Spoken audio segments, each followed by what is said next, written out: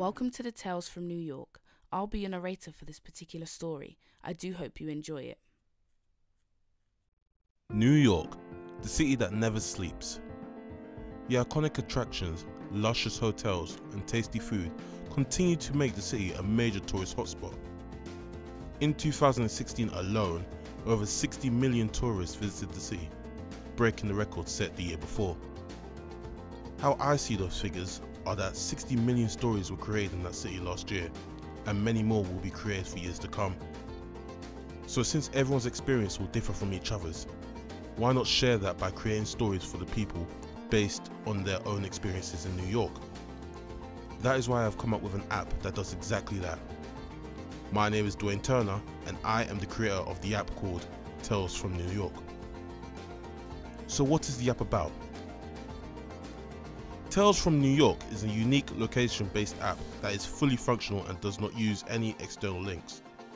Its primary objective is to allow its users to listen to fictional stories from around New York by exploring the city themselves, hence the name. There will be a wide range of genres available to the consumers, such as romance and comedy to action and sci-fi. In addition to the stories, the app will also have important information on every location and landmark located on the map provided.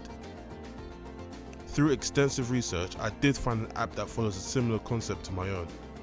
Bandstand was another location-based app made back in 2013 by developers Calvium.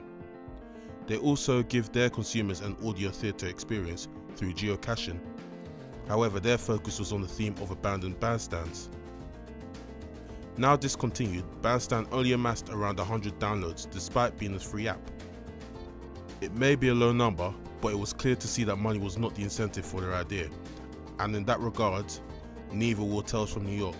The reason I decided to create an app like this one was because I wanted to give the world of tourism another dimension to it, rather than what we are used to seeing, one that has never been done before. So how does the app work?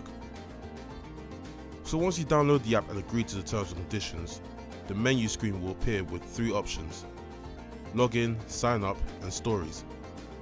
Both stories and login will only be available to you after you have discovered your first landmark and story. So until then, sign up to the app. Once you have done that, the map will pop up with the locations marked on them.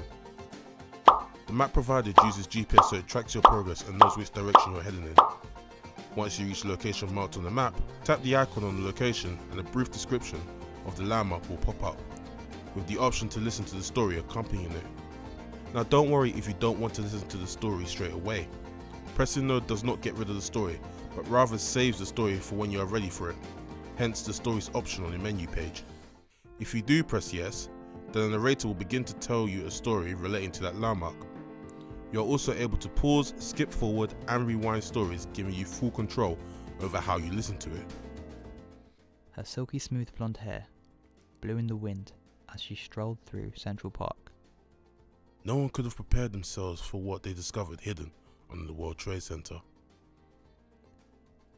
The memories of his lost loved one was too much to handle as he stood crying over the 9/11 memorial. Who is the app for? Well, that's the thing. Originally, Tales from New York was designed for tourists visiting the city of New York, as the app already exploits what tourists do: sightsee. However, reflecting upon the concept of the idea, I realized that it doesn't have to be. New York City is the most populated city in all of America, with its last census recording at around 8.6 million people.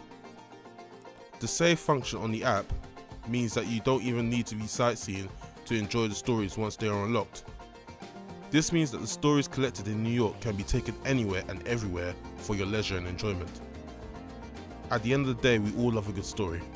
I just want to make sure that there are as many people to hear my story as possible. The prototype for the app contains 5 landmark locations and stories to accompany them. However, if met with a great reception from consumers, then I have plans to expand the app indefinitely, as well as increasing the amount of landmarks available to access on our app. I also have thought about creating an app like this in other cities across the world that attract many tourists as well, such as London, Paris and Berlin, among others. But at that point, I may have to consider putting a price on the app to make it possible. I felt that New York would be a great starting point to test the app since it attracts so many tourists, and as such I could come to a conclusion fairly quickly whether or not Tales from New York would be a success. But enough about potential ventures into the future. I can't wait to tell everyone about a version of New York they never knew even existed. Tales from New York, turning experiences into adventures, coming soon to both iOS and Google Play.